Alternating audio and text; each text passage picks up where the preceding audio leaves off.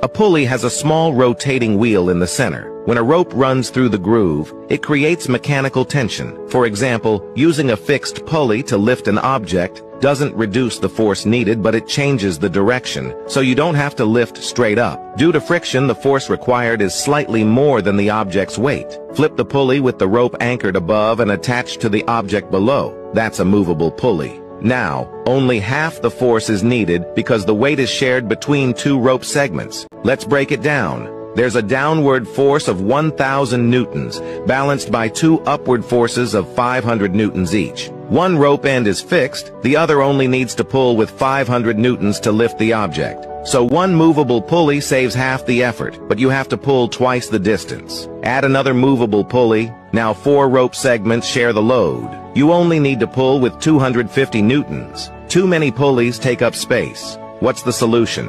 Smart designers combine fixed and movable pulleys into a block and tackle. Add enough movable pulleys, and you can lift 100 tons with just a gentle pull, assuming no friction. If physics had been taught like this, you probably would have scored A+.